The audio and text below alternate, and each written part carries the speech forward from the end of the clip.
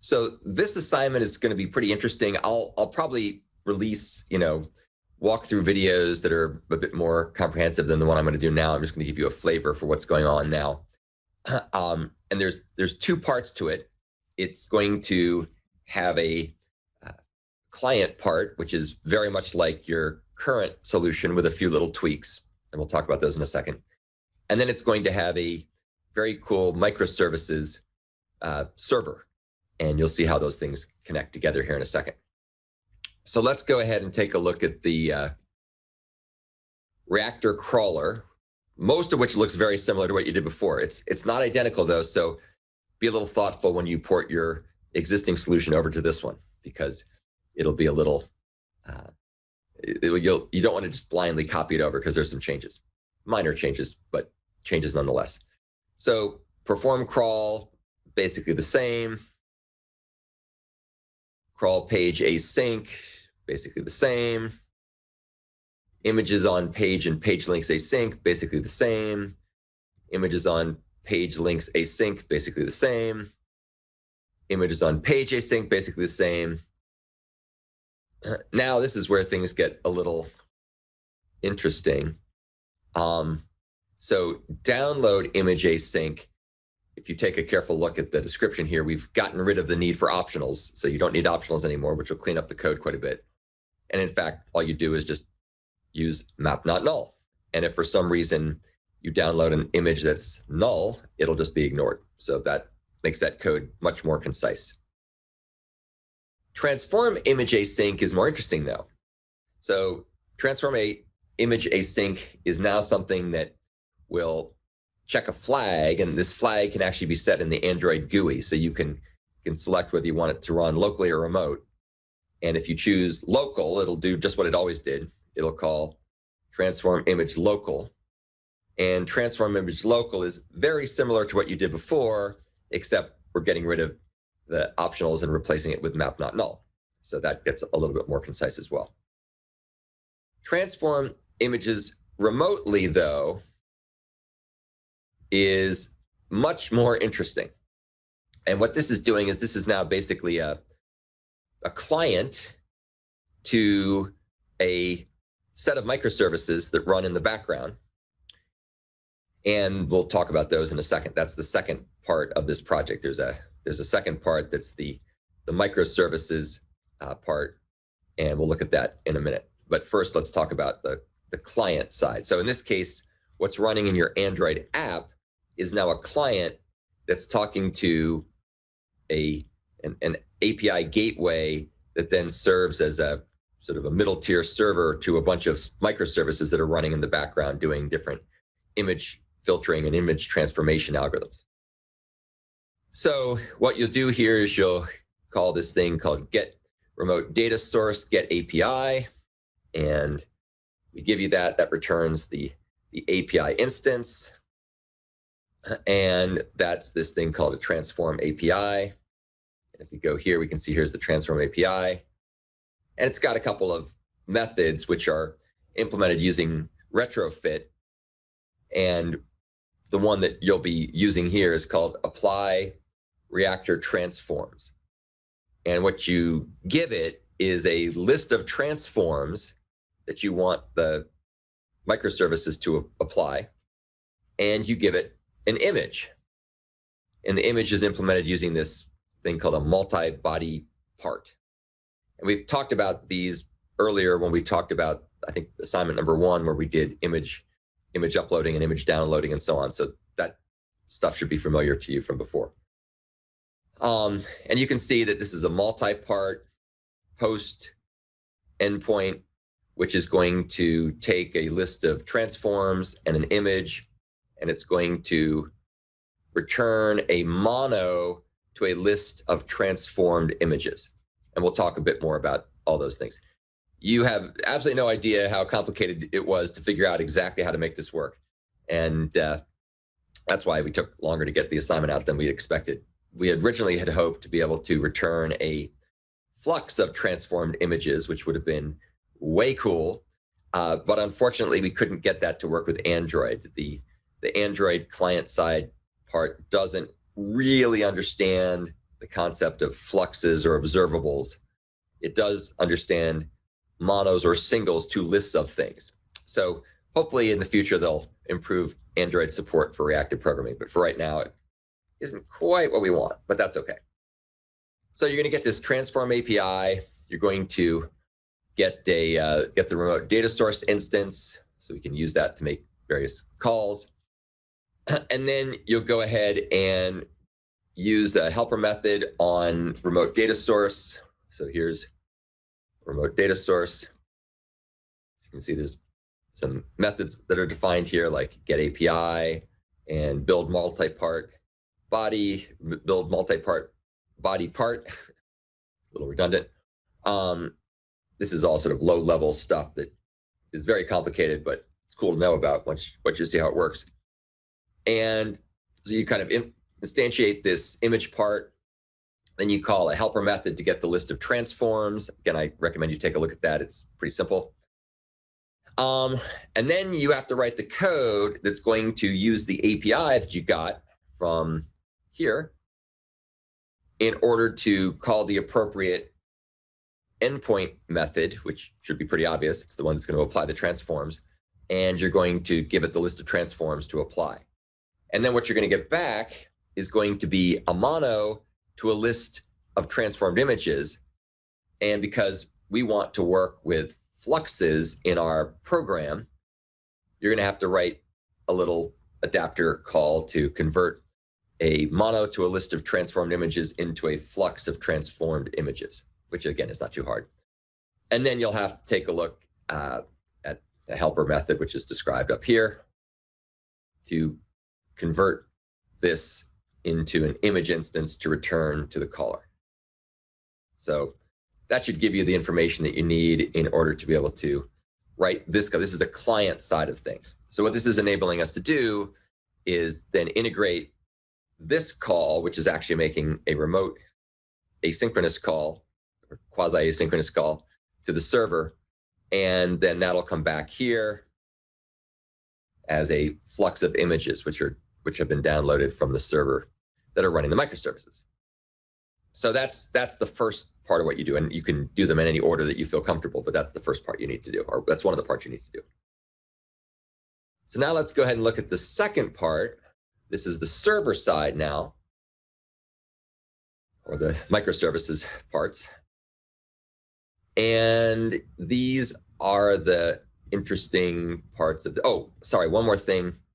Well, I guess we looked at that. So I showed you the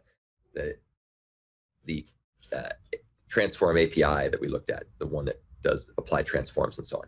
And that'll give you a clue as to what you need to call the endpoint mappers, how you need to name them so you can make these remote calls work correctly with Spring.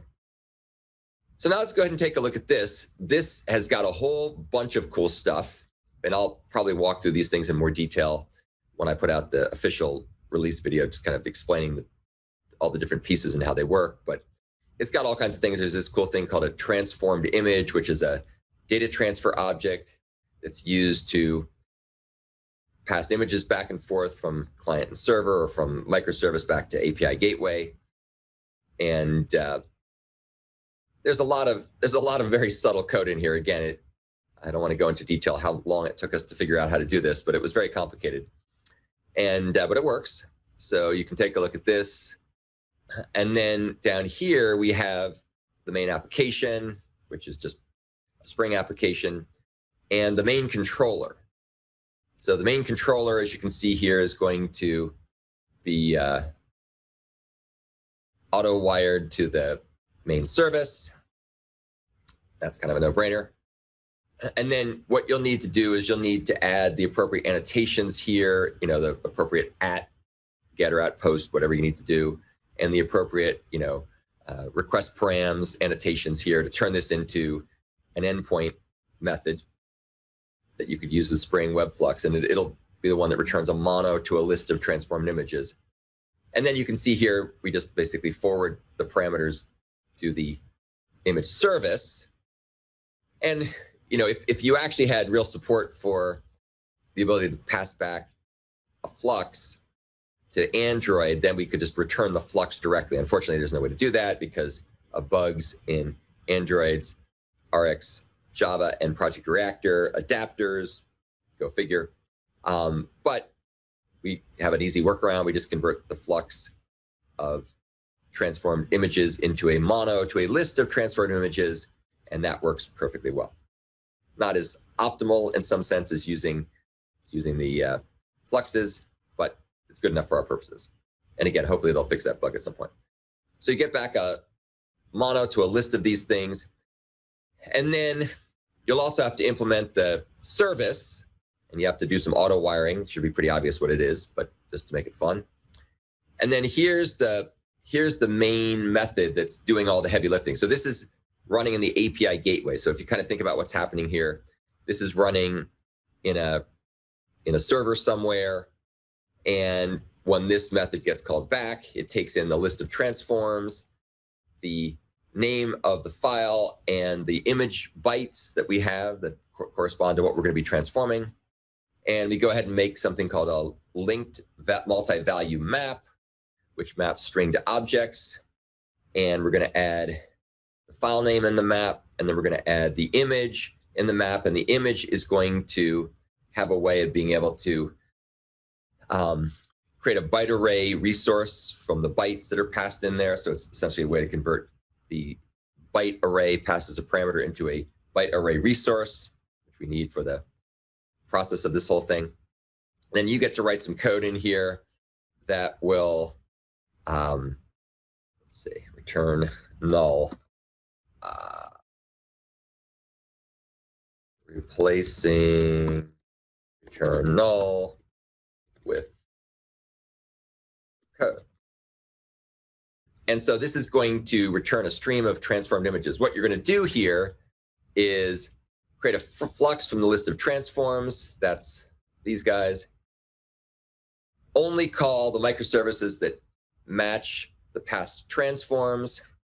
And so you can figure that stuff out by what you get from, I think, this. And then you'll have to write the code, and this will require you to go back and take a look at some of the other examples, that will post the request to the various microservices that we have for each of the microservices that we're going to be configuring here, using the web client, and then extract the body that comes back from the microservice from the returned response entity. So that'll give you the information that you need to kind of pull together and be able to return a flux of transformed images. So this is the bulk of the complicated code, and it's going to go inside a flat map, just to give you a hint. And so basically for each microservice that you're going to be using to transform, which you get from your list of transforms, then you'll go ahead and make that call to the microservice. It'll be a REST call. It'll go ahead and do the transform in the microservice, get the image back, that gets returned, and you bundle them together and return them back to the caller, which is the controller. Now, if we go over here into the microservices folder, you see that there's a kind of a transform controller, and you have to link that together with the transform service. That should be pretty simple by now. And then you also have to go ahead and add in the appropriate annotations to make this work as a controller, as an endpoint method. Again, shouldn't be too hard at this point. Just to have to add the appropriate transforms, annotations to make this an endpoint method, and then put the appropriate parameter names and values and so on here. As you can see, that just forwards to the service. Here's the service. Again, you have to have an auto-wired field that connects the transform service to the transforms. We'll talk about the transforms in a second. And down here, I left the bulk of this code. This is not code that I would expect anybody to just know off the top of their head. This is how we actually apply a transform. And there could be better ways to do this, but basically what we do is, depending on what's passed in, we go ahead and make a call to the transforms, which is what this thing is up here. And we'll ask it to do various things for us, grayscale, tint, sepia or whatever. And then you have to replace, this is just a simple thing. You have to wrap the result within the DTO wrapper, which is that transformed image wrapper that we talked about here.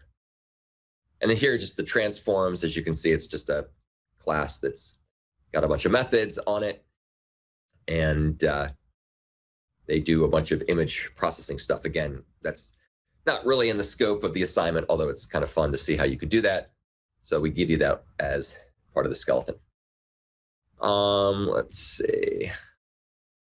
And then you can see here that we have the different microservices. We have the one that does grayscale. We have the one that does sepia. We have the one that does tint. And these are all just essentially the microservices that will be launched when this thing starts to run. And I'll walk through how to do that when I put out the more extensive kind of walkthrough. And so what we're basically doing is we're creating all these different microservices. We have an API gateway that takes in a request, and then in parallel, it farms them out to all the microservices that are running. They each go back and do their thing, processing the image, and then returning the image back to the API gateway, which aggregates the results into a list and then returns that list as a mono.